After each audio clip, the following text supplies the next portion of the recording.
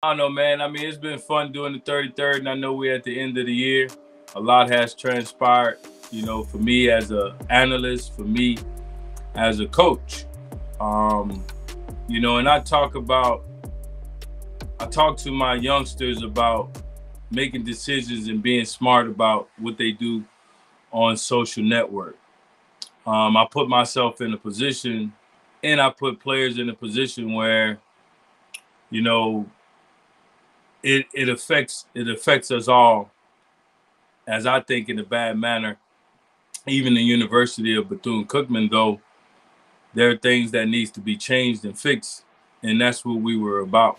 I also talked about professionalism, which that's what a man would stand on. A man make mistakes, and you stand on those mistakes, that you make. You take your lick, as I told my kids, as I told the young men on the team, you take your lick and you keep it moving. You know, we're a forgiving world to some things, but it really comes down to understanding who you are, knowing who you are, and being true to yourself, being true to your cause, your purpose, and standing by these young folk. You know, I know I may have used some language out there, but you've heard worse. I know you have, just on radios and just on TVs. Just the other day I watched a young man pass away right on my phone. So we're living in different times, man. It's 2023. We're not those old people. We're not, the old ways, so to say, man. Like, things are clear as day. Things are really clear as day, So I know I'm kind of rambling, man, but it's so much that I really want to say. There's really so much that needs to be said.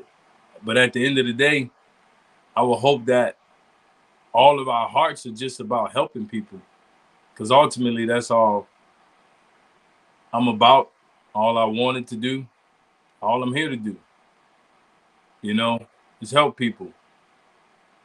I just feel like sometimes the communication from all of us is not said properly, and I didn't attack people. I ain't gonna say I attack people or people think I'm beefing with people, but there's a lot of people who work in this industry as analysts, and they report what they want to. So if you reported it wrong, especially coming with my situation, that's why I was attacking them. That's why I was not attacking, but hitting them up on Twitter or saying stuff to them, because they was reporting the wrong thing about me. So that's what it comes down to, man. I really wish the best for everybody. I wish the best for the university, the people working there, just to get it right and fix it.